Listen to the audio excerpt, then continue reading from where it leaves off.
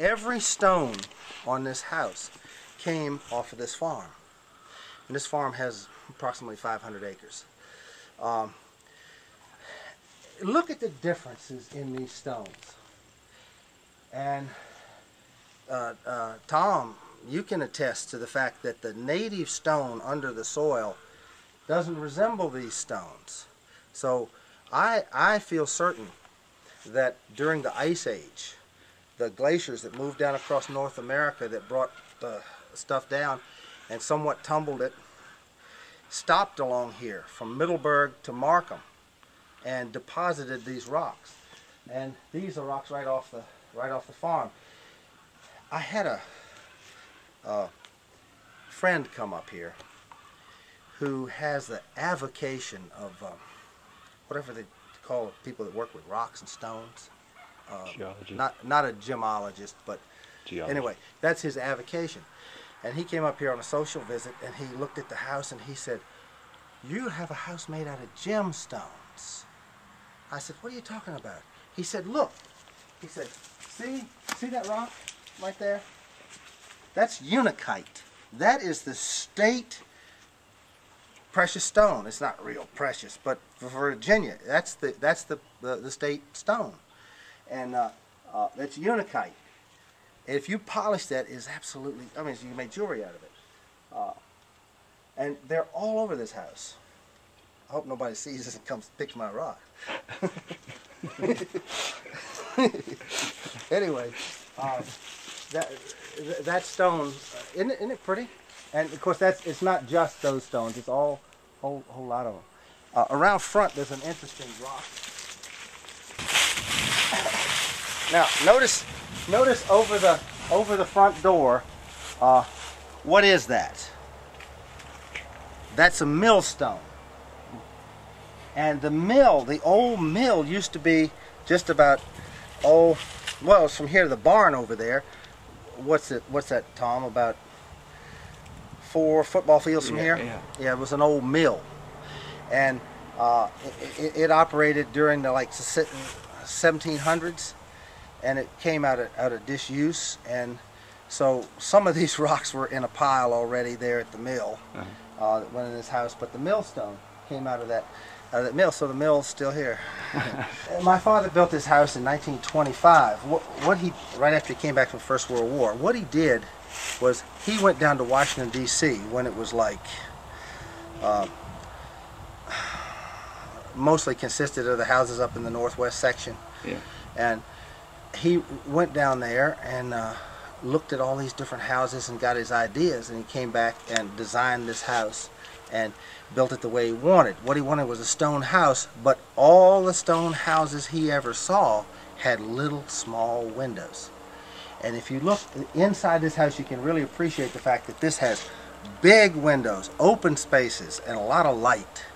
It's a unique house. It's got the style of those houses in northwest Washington, some of them, but it's got openness. It's really nice. He built it in 1925 approximately. Did he do the stonework? An old man from out at Paris. Oh goodness! Now my father would be real upset if I can't remember his name, because I didn't know him personally. He was a stonemason, a real well-known stonemason at the time. He came over to do the stonework, and he brought an assistant. And my father, being quite the eager beaver of having his house built, and he was quite a craftsman on things anyway, he jumped in there and was assisting the stonemason too, and then he was laying a little of the stone as he watched. And at the end of one day, the guy wanted to he couldn't stand his helper, but he wanted to hire my father. And my father ended up doing himself, personally, a lot of this house just because he enjoyed it and he was good at it. Mm-hmm. And the stonemason told him that he was as good as he was by the time they got done. Anyway, that's, but you know, this is the new house on the block. The new house on the block. The house over there that the Jeeves live in, the old Edmunds house, was built in the mid-1700s.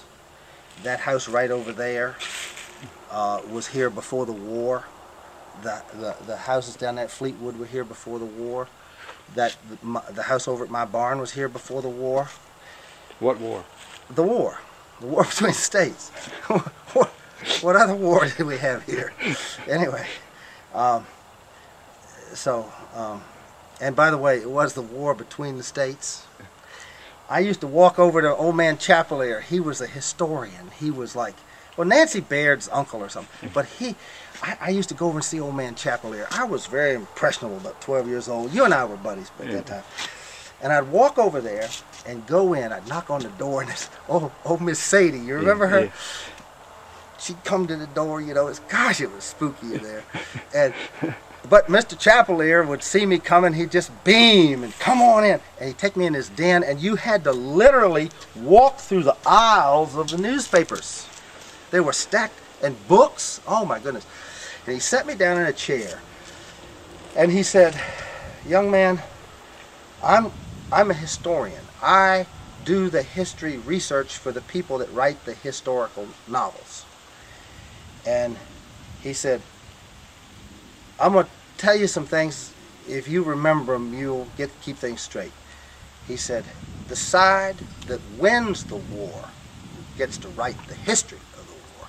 They don't always write it the same as if the other side, and yet it was the same event. He said, so you have to be careful what you're reading. And he said, there was never a civil war.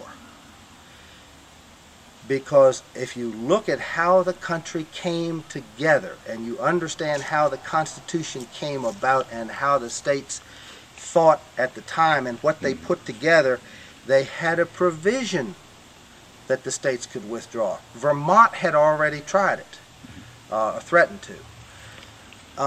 So the southern states actually became a country, a genuine country. A civil war is a war within a single nation between two parties vying for control of that single nation. That's not what happened here. Our country defended itself against their country. And I remember that. And everybody comes here, gets that talk when they come in the den.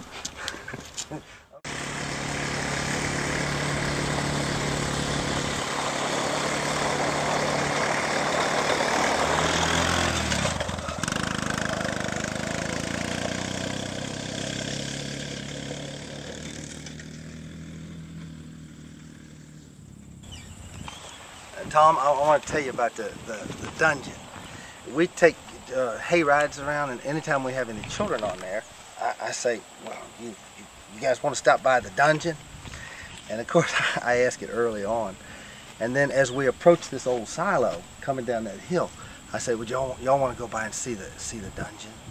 And of course, they do. Now, when I was like 8, 9, 10 years old, I used to walk up here.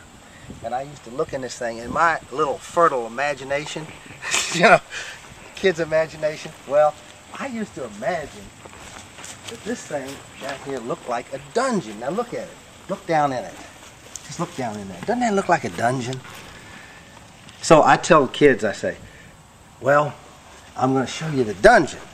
Now, I bring them over here and show them. I say, now, I don't really believe this, but it's been said that there was a time when families would bring a child that was being rebellious and naughty for a little attitude adjustment. They'd let them cool off in here for a few days.